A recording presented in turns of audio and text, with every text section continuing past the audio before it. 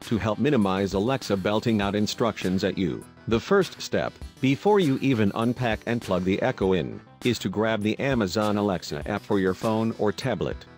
Once you have the app downloaded, hold off on launching it right now. Plug in your Amazon Echo. The indicator ring around the top will flash blue, then switch to a rotating orange color. This indicates it's ready to be configured. If you miss this window, and it starts complaining, and the ring turns purple, hold down the action button, the button opposite the mute button, for about 5 seconds until the ring turns orange again. Once the Echo is fully powered up, and in the orange configuration mode, pull out your smartphone and open up the Wi-Fi settings.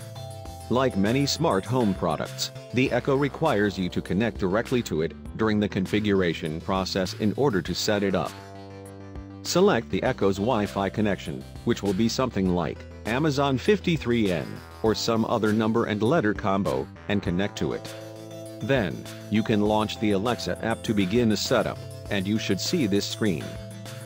Select which type of Echo you're setting up.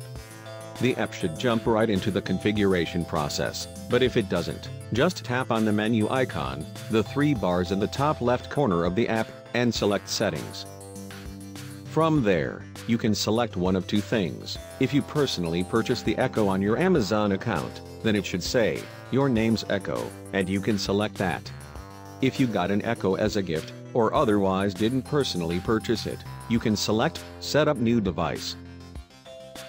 Once you're at the point where you're connected to the Echo with the app up and running, the rest is pretty easy.